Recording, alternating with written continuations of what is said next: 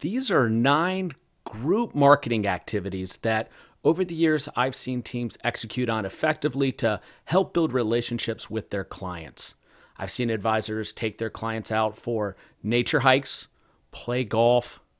I've seen fishing used very, very effectively over years, whether it's deep sea fishing or fly fishing. It's a great opportunity to spend a lot of time with clients.